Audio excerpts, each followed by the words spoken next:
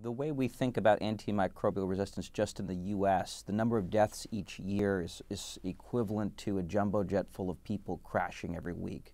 Already now we have strains that have infected patients here in the U.S. that are resistant to all several dozen classes of antibiotics we have available. As a physician, I've seen that patient for which we don't have the proper antimicrobial therapy. It's a helpless feeling. Bacteria are and always will be smarter than we are, and they find ways over time to evade the best things that we can throw at them. What's needed in order to incentivize folks to go all the way from start to the finish line of this marathon that we call drug development is really an idea of what the finish line is going to look like.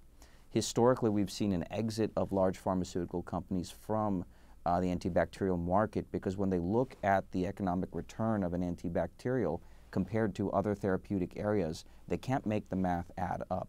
What gives me hope is that just incremental policy changes in the regulatory arena, in the research and development funding arena, have created a real resurgent ecosystem in the field. You've seen pharmas start to come back. You've seen a number of biotechs come up even since those policy changes happen. If we can do more, I think we'll start to cement some of those gains, and we may not be in a situation where we won't have enough therapies for the bacterial infections that we face.